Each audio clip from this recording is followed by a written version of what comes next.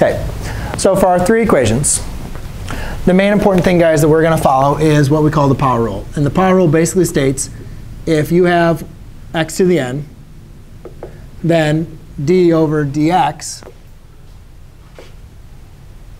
is going to be n times x to the n minus 1.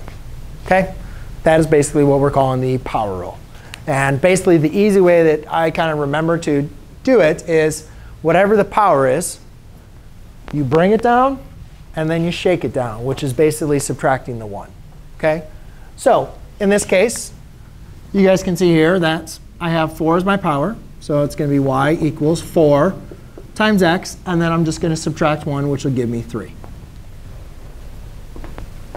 Fair enough? OK. Now, in the next example, I have a fraction. Well, again, we've only talked about the power rule. So the power rule only needs to apply when we have it written as a positive power. Or not a positive power, but in the numerator. So let's rewrite this with negative exponents.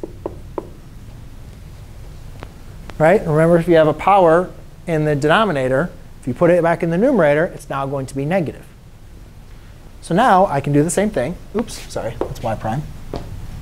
So now y prime equals negative 4x to the negative 5th.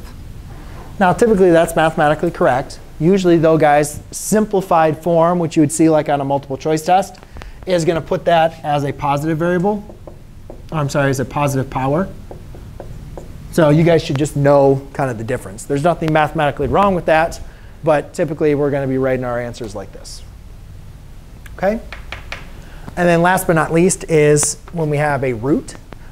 Remember, guys, that radical has a 1 to it. And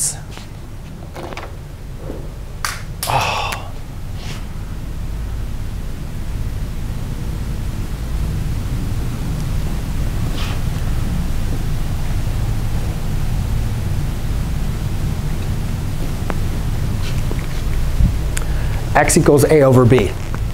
So in this case, what we need to do is we can rewrite this as y equals x to the 1/4. OK? Now we're going to do the same thing.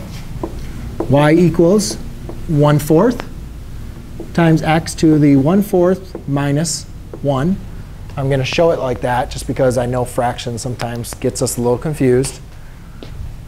Right? But you guys would agree with my math. I'm doing the same thing, right? It doesn't matter if it's negative numbers or fractions. You guys follow me? Does anybody know? Yes? OK, you can talk. So just remember, guys, 1 is the same thing as 4/4. So really what we have is y equals 1/4 x to the negative 3/4, which I got to write my derivative, sorry. Then y prime is going to equal 1 over 4x to the 3/4. Or you could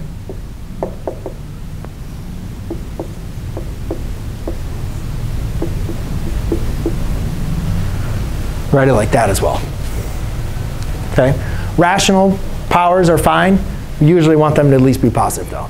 But you should know how to go from rational powers to radicals as well, and back and forth. OK? You guys want to try some?